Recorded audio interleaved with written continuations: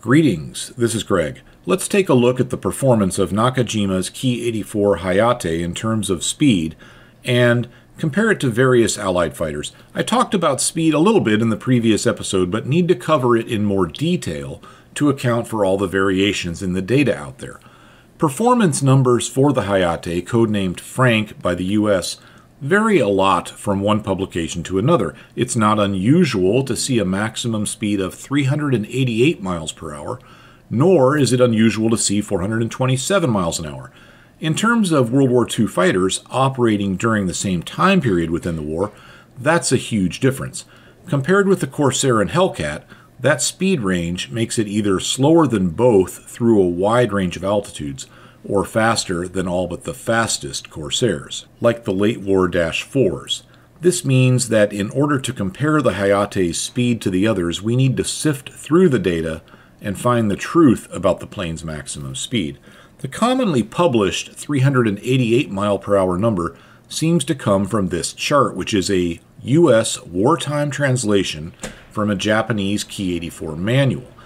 That maximum speed of 624 kilometers per hour is at an altitude of 6,550 meters, or about 21,500 feet. That number is also given here in a page from the same document, and it converts to 388 miles per hour. Here is the problem. This is for a Hayate with a -11 version of the Hamare engine. It's a lower compression version with a compression ratio of about 7:1. It puts out 1,825 horsepower. It's not the more powerful high compression -21. As viewers of this channel know, the devil is in the details with this sort of thing, and there are a lot of details associated with this 624 kph number, which are too often ignored. Not only was this the weak -11 engine, but it's not even at its maximum power setting. It's running at a manifold pressure of only 250 millimeters of mercury. This engine makes max power at 400 millimeters, so that 624 number is more of a maximum sustainable speed than an absolute maximum. The 250 millimeter setting has a 30-minute time limitation, so it's not quite maximum sustained either, but it's nowhere near the absolute maximum for the airplane. If you don't understand manifold pressure in millimeters, you might want to go back to the start of this series. I covered it there. Note the manifold pressure numbers at 4,000 and 4,900 meters. Take a look at those because the numbers there are lower because of the supercharger speed switching and throttling. And of course, you can see the numbers fall off again above 6,550 meters when the second speed runs out of breath. We also have the complete power chart for the -11 engine, and we can find its horsepower at any given point, which will be useful later on in this video. Here's a document showing the Frank reaching 394 miles per hour, but sadly there is not enough detail with it to use it effectively. We know this was at 350 millimeters of manifold pressure, but we don't know which engine it's running. We don't know what configuration the airplane was in, was it carrying drop tanks or what, and we can't match this up to a power chart. Next up, we have the speeds from the U.S. Air Force Material Command in the factual data section of the report. This is the source of the often reported 427 mile per hour top speed. Now, this is a report from late 1946, so it's not some wild wartime guess. At this point, Material Command had a lot of Japanese documentation, and of course they had the actual airplanes which had been test flown. So what's the problem? Well, the problem is that the Hayate used for testing was probably not representative of a typical wartime example. Plus, while I'm pretty sure the numbers here were from an actual test of the plane and not just estimates, that is not 100% clear. The Ki-84 was a good design, but wartime examples were plagued by quality problems, low quality metals, unskilled workers putting them together, and far more. I'm assuming you watched my earlier Ki-84 video. I explained it all there, so there's no need to cover it all again here. As you can see, the plane and engine were disassembled and put back together to either factory tolerances, or if those were unknown, they went with tolerances recommended by U.S. manufacturers. In the automotive world, there is a process called blueprinting. It's when an engine is carefully assembled to exact factory tolerances and often to the most optimal specs within the allowable factory ranges. Generally, this means getting clearances on the upper end of the scale and volumes of things on the lower end. For example, on a 4-cylinder engine, you might have a spec that calls for combustion chamber volumes that are 48 to 52 cc's, and on the 4 individual cylinders, you'll find that they vary within that range. So what a blueprinter would do is make them all exactly 48 cc's. That's actually called CCing, not blueprinting, but it's related. So that way it's still within the stock specifications, but it's optimized. This process is a big deal in racing classes within which engine modifications are not allowed. Blueprinting isn't exactly modifying, but it's making everything in there as close to perfect as possible. The Ki-84 tested by the US had an essentially blueprinted engine and airframe. Probably not blueprinted to the standards of a race car, I'm not saying that, but they went through this thing pretty carefully. Some components were replaced with US spec stuff, nothing too significant in terms of performance, but we can go over it for completeness. The pilot's oxygen system, the radio, and various instruments were replaced. Certain fasteners were changed out to US types. Some electrical switches and warning indications were changed, so nothing that really matters for performance purposes. When reading through this, I found the lack of fuel tank drains a bit surprising. The first day of pilot school, you learn to drain the fuel from the tank sumps before a flight to verify the fuel is not contaminated. Apparently the Japanese didn't do that in World War II, at least not the Ki-84 pilots, because the plane didn't have the provisions for it. This would reduce safety, although I suppose that in 1944 Japanese pilots had bigger fears than water in the fuel from condensation. I want to stress that they rebuilt the entire engine, propeller, gearbox, the supercharger, just about everything to exact design specs. Once completed, this plane probably represented the most perfect Ki-84 to ever exist. I'm surprised that all this was done. It must have cost a fortune, and they did this in a time when everything was moving to jets anyway. However, the fact that they did do it says something about the US thoughts on the Ki-84. Clearly they thought it was important to find any secrets the Frank might have been hiding. Consider that we did not see that done with the piston-powered German airplanes, not even the extreme examples like the TA-152 or Dornier 335. So we have an essentially perfect Ki-84 used for testing. Not only that, it was tested with fuel superior to what the Japanese were using. The Japanese Army Air Force ran the plane with their 92 octane fuel. US testing was done with 96 octane.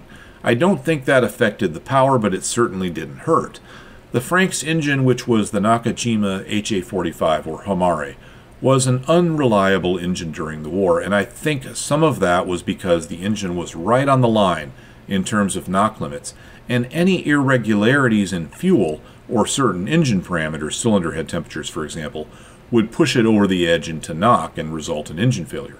A quote from a Nakajima test pilot found in this book says that when using 100 octane fuel from the Japanese Navy had better fuel, which is interesting. Under those conditions, the engine's reliability problems went away. That makes sense to me. Normally, using higher octane fuel won't increase power unless the engine is encountering knock. With the US 96 octane fuel, it didn't knock, and with the perfect blueprinted engine, rated power was assured. More significantly, the engine was reliable. So, we have good data for an essentially perfect Ki-84 with quality fuel. Here is the speed chart. It tops out at 427 miles per hour at about 20,000 feet. I think the numbers on the chart could have been attained during the war if it was a really good example of a Ki-84, and especially if operating out of Formosa or somewhere where it had the better fuel from the Imperial Japanese Navy. I don't think these numbers were typical. In reality, I think the plane was probably a bit slower. Now, before we go any farther, I want to show how far ahead Material Command's test plane was as compared with the numbers in the Nakajima manual. I know, different engines, different power settings, but we're going to try and compensate for that with some pretty easy math. At any given airspeed, at any given airplane will have a speed increase roughly equal to the cubed root of the relative increase in power. I'll explain this via some examples, and then we'll try it on the Hayate, and you'll see how well this works. This is a chart for a P-51D, and we're only concerned with 4 numbers here.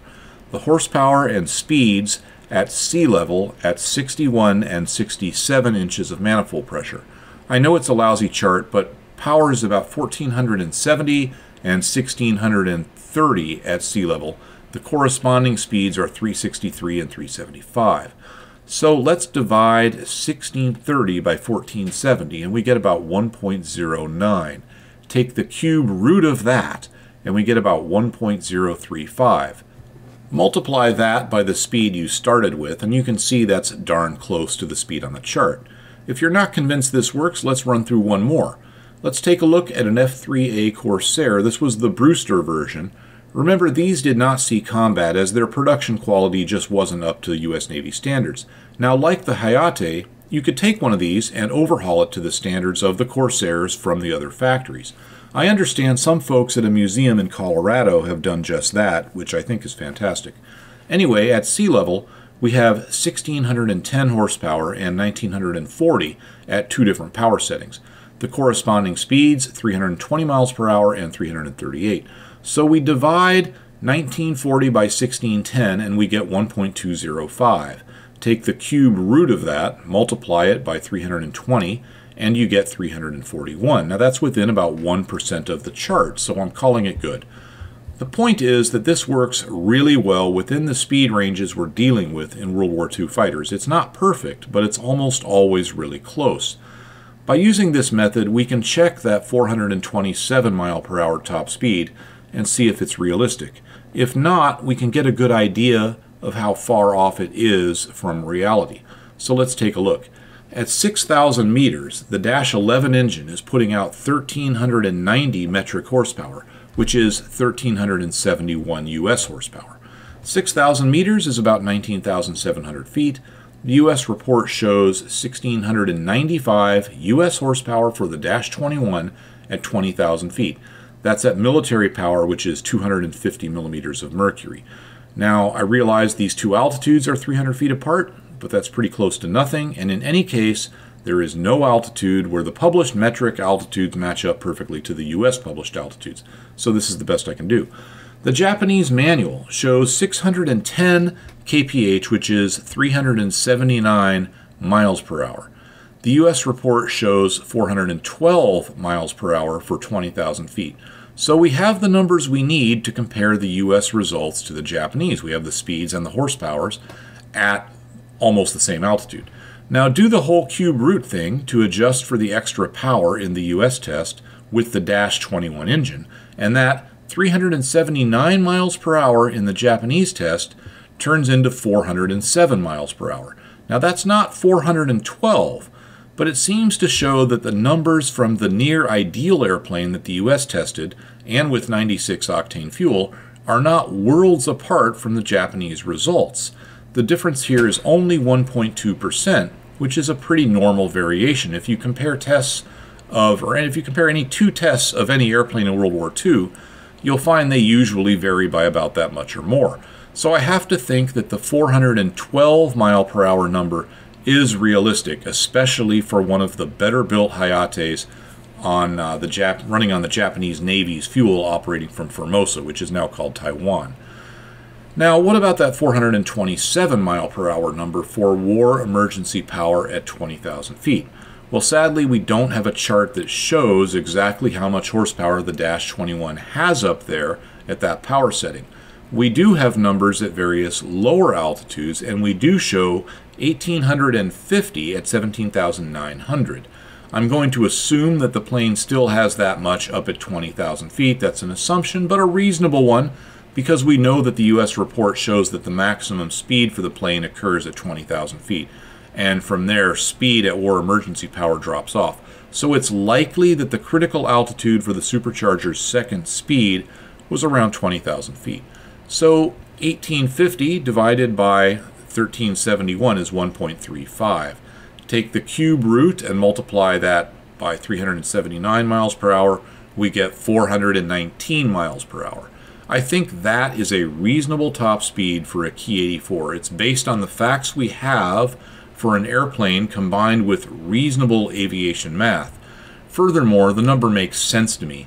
The 8 mile per hour difference between 419 and 427 miles per hour seems like a reasonable gain considering the work the US did on that test airplane, essentially blueprinting the whole thing, and considering that it had excellent 96 octane fuel. For comparison, I'm still going to use the higher number because it is from an official source, and it's probable that there were at least some Ki-84s that were built that well from the factory, or some crew chiefs that took special care of their airplanes. However, I think that most Ki-84s topped out around 419 miles per hour. Furthermore, that top speed would not be sustainable because War Emergency Power had a 1 minute limitation, which was initially anyway, it was probably 3 minutes later on in the war, possibly 10 minutes. Exceeding those limitations seriously shortens the life of the engine, but I doubt the Japanese pilots were too concerned about that. So that's enough about the Hayate's speed. Let's compare it to some Allied airplanes, and as I'm using the very best test of a Frank, I'll try to do the same with the others here. I'll start with the Grumman F6F Hellcat. This is a Dash 3, water injected with 64 inches of manifold pressure. It's about as hot as Hellcats got. This data is from the fastest test I could find. All of the tests vary a little. Some were a little faster up high, some were a little faster down low. Overall, I think this was the best one. As you can see, the Frank easily outruns the Hellcat at any altitude, and it's not close.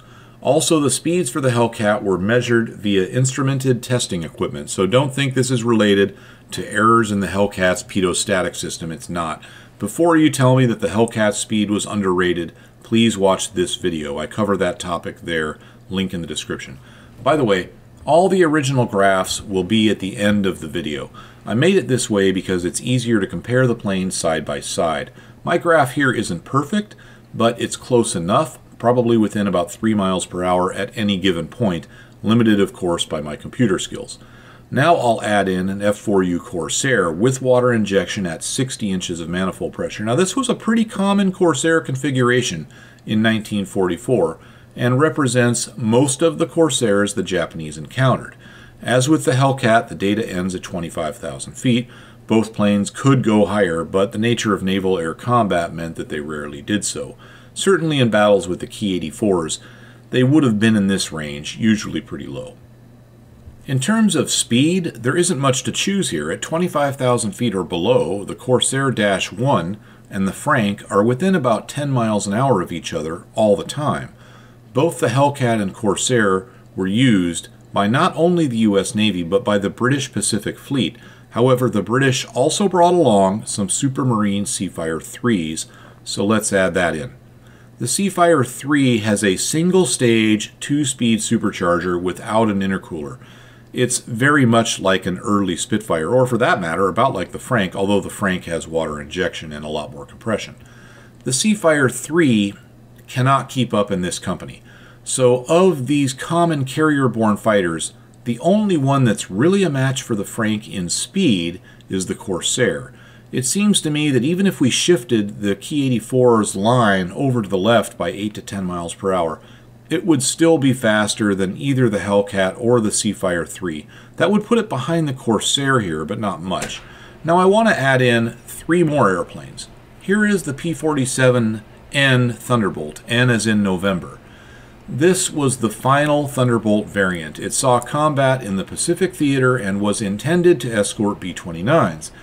And it did escort B-29s. Now it's significantly different from the earlier Thunderbolts. It has an improved wing, more internal fuel, an improved engine with better cooling fins, and forged, not cast cylinders, along with a bigger, better turbocharger. I'll add it to the graph.